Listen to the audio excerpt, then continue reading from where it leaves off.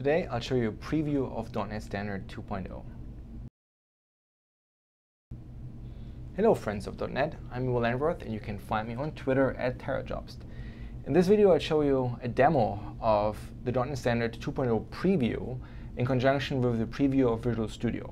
In fact, you can download the Visual Studio preview from here so you can follow along for the demo that I'm going to show you. So before we go into the details, I would like to remind you of what .NET Standard actually is. In fact, I have an in-depth, about 30-minute long video series on .NET Standard that gives you a quick overview of what it is, but also tells you how it works, what the goals are, and why you should care about it.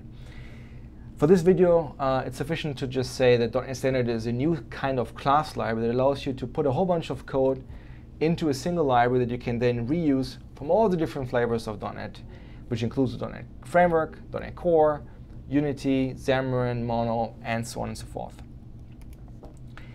So what's new with .NET Standard 2.0? There are two major investments we have done based on the feedback we received from you. The first one is, if you're trying to reuse existing code in the context of .NET Standard, you often run into limitations of .NET Standard 1.x, where a bunch of the APIs that you would like to use are not part of the standard yet. That includes XML APIs, some of the reflection APIs we had, some of the data APIs are missing. And so it's about 20,000 APIs that we have added across all the different namespaces that we have. And so these are not net new APIs, these are all existing APIs. It makes it really easy for you to reuse existing code in the context of a .NET Standard-based library. The second thing we have received a ton of feedback for is that .NET Standard, while it's such a nice idea, the reality is that not many libraries are written for .NET Standard yet. So many of them are still targeting the .NET Framework. So what we've done in 2.0, we've added what we call the Compaction. And the Compaction allows you to reuse an existing .NET Framework binary as if it were a .NET Standard-based library. Of course, it doesn't work if the .NET Framework library is using APIs that .NET Standard doesn't have. But we found that about 70% of all the NuGet packages on NuGet.org are actually API compatible with .NET Standard. So these are all the NuGet packages you can reuse, even though they're not targeting the .NET Standard yet in some cases. All right, let's jump into the demo.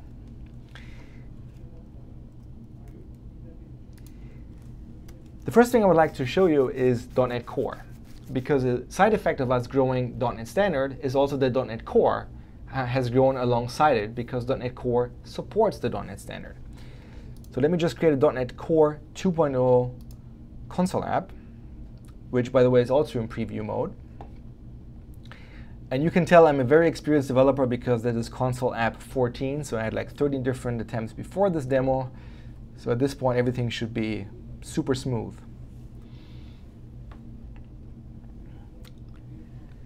And because this is an authentic demo recording, you can see Visual Studio is not responding yet. Ah, here it is. Awesome. So let me open up my source code here.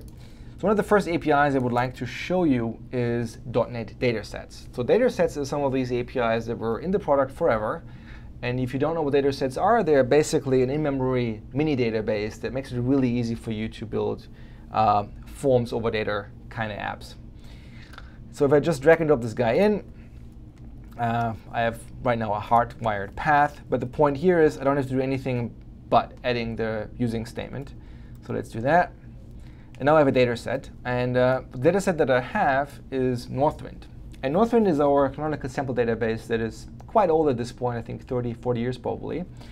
So I thought it may be funny to see how many of the Northwind employees are actually retired at this point. So what I've done is I've written a small SQL query that it's not a very hard query. All it does is it takes the employees, constructs the full name, adds a few years to the birthdays to find when the retirement date is, and then just find the people that are retired, essentially, where the retired date is before the current date. If you know datasets, you know that there's not really the capability to run actual SQL queries against this data set. But yours truly actually wrote a SQL engine in a different life of mine. And so let's find this on NuGet, and let's see whether we can reuse that existing NuGet package. So I can go here, I can search. Let me search nquery. Here we go. That's my library. That library is actually, as you can see here, released a while ago. Originally, I actually shipped this thing just as a binary download on Complex. So this library is about from 2005, so it is definitely one of the older libraries. And if we take a look at the contents of the NuGet package, you can see that this references, or this is targeting .NET Framework. So this is not designed for either .NET Core or .NET Standard. So with the current version of Visual Studio, you will not be able to reference this NuGet package. But the preview that I have here has support for .NET Standard 2.0. So when I click Install, I click OK. No error message. It just installed. OK, now let's try to use my library and see whether that actually works. So here's some stuff from my inquiry library. It has data context where you basically put in the data set, you construct a query object, and then you just execute the query. And then I just print the results. So let's run this. And lo and behold, it actually just worked. So as you would expect, it's even though it's an old library, it's a library that still works. All it does some in-memory computation, so nothing that you would expect not to work out of the box. So that is awesome. So we could just reuse my existing binary. I didn't have to do anything for that. Now let's actually create a new project, this time an actual class library that targets the .NET Standard.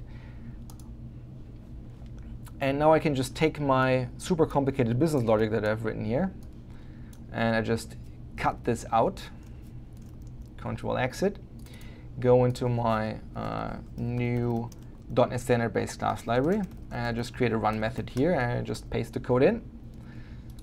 Let me just go to the package reference I have here, so I don't have to reinstall the NuGet package to the UI, which is now really convenient. And all now I have to do is add a bunch of usings, one from my library, and now for my console app, let me just add a reference to my newly added .NET Standard-based library, and then I can just create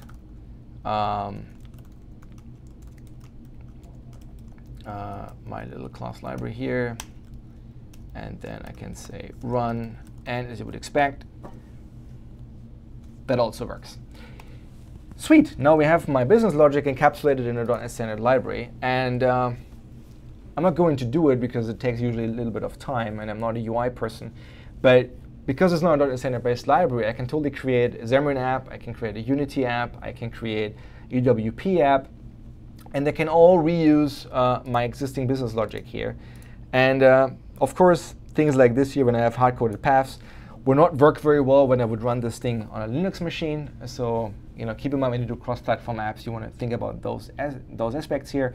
But the key thing is, my existing library just works. I didn't have to do anything for that. And data sets, even though they're an old technology, are available with .NET Standard 2.0, and so are about 20,000 other APIs. All right, this concludes my demo. Please download the preview of Visual Studio, give this whole thing a spin, and let us know what you think.